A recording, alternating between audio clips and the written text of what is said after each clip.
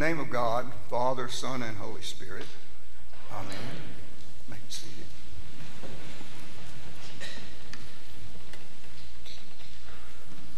I have some props this morning.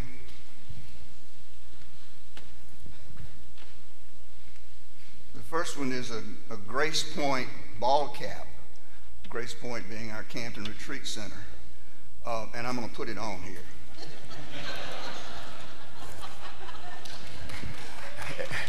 Everybody, thank you. Everybody's going to say, that looks silly. So I'll take it off. And now I don't look silly? Oh, come on.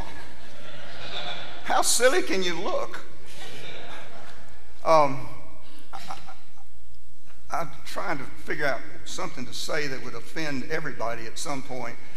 I thought first about politics. And then I thought about just talk about myself. I chose myself. I'm a priest. That's why I got all this junk on. I am a priest. Some of this has meaning. Incidentally, this has no meaning whatsoever.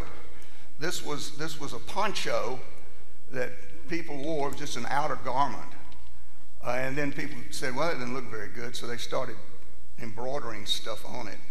And so particularly in the medieval cathedrals, it was good to have a heavy something on. You know, it was cold.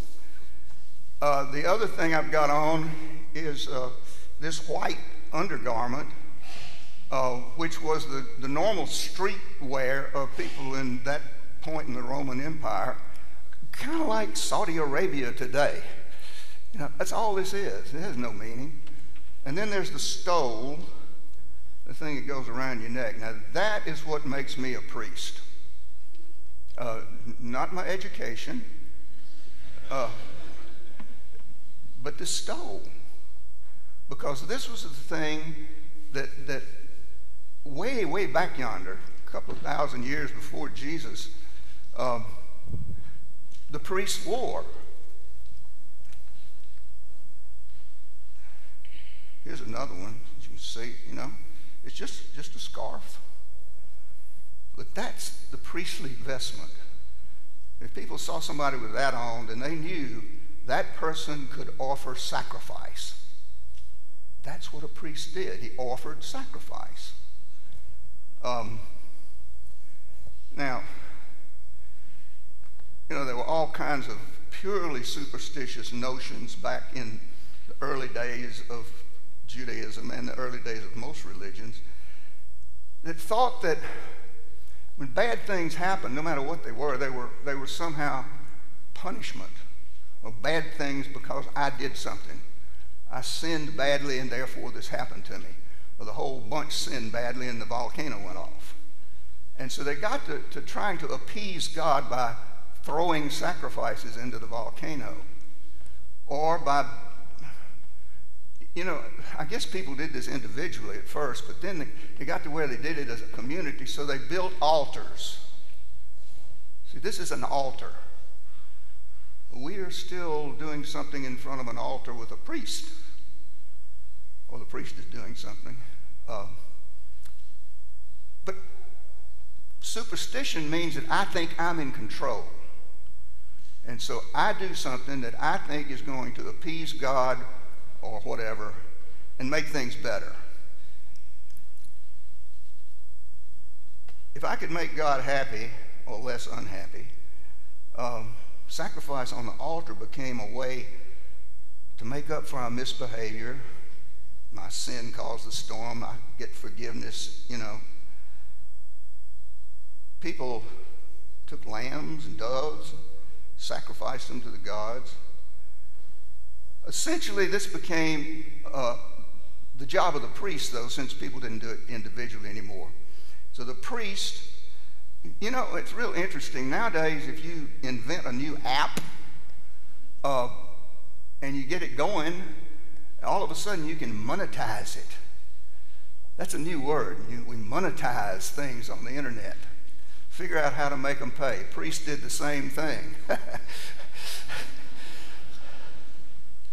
They monetized. even by 2000, they pretty much had a monopoly. If you remember, the one time that Jesus really got upset was at the priests monetizing. Not only had it become where you brought an unblemished animal, they had it so that you had to get an unblemished animal that was provided by the priest. Couldn't bring your own, you had to pay the priest. And then they went into banking. Woo.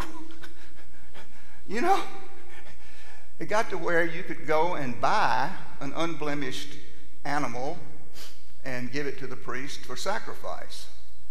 But then they got the bright idea that money from the street was nasty, so you had to only use temple money to buy the sacrifice. And that's the money changers. The money changers took your dirty money off the street and made it into temple money so that you could go buy the sacrifice to give to the priest to make things better.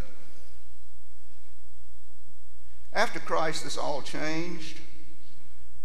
Sacrifice of that kind was totally unnecessary. It was as though Jesus had been the sacrifice for the whole world, for everybody in the world, for all the sins that you're likely to commit. You didn't need that anymore. Christians saw themselves as the body of Christ.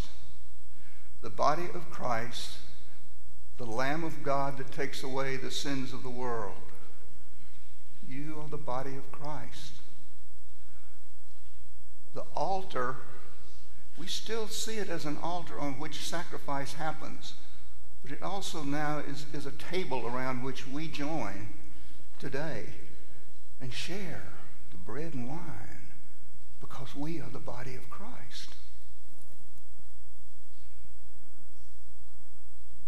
That physical, personal reality that brings the forgiving, the healing, peacemaking Holy Spirit into the world.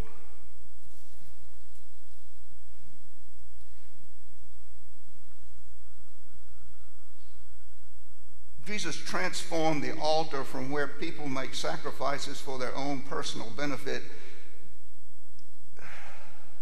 protection from nature or forgiveness of sins or what, to an offering for the whole world. And so now as a priest, I offer you your gifts to transform the world. That's why on the front of your thing it talks about we are a living sacrifice. Read the front of your bulletin. That's what we say in the prayer of consecration.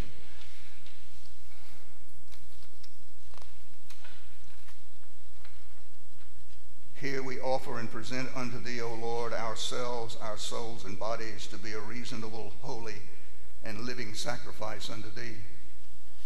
That's what we're doing here. That's why I'm dressed up and looking silly.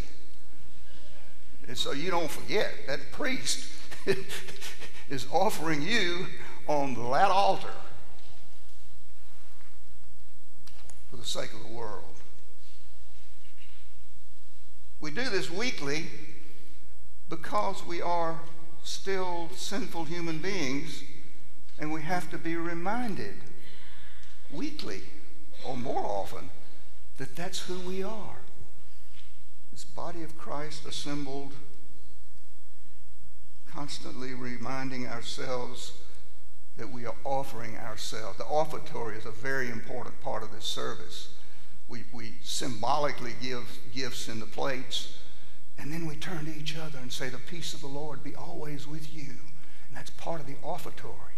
And we put all that on the altar. And God accepts it. Gives it to us in our community, in our communion. And we take it into the world. Well, that's pretty clear. When I was in Mississippi, there was a little Roman Catholic monastery near Greenwood that I would stop in every now and then and see them. Pleasant bunch of guys. And that was back in the early 70s. when everybody went crazy on posters. You remember that? When there were posters about everything. Well, they had one that was wonderful. It was just a bare altar. It said, "The problem with living sacrifices is they keep crawling off the altar." Amen.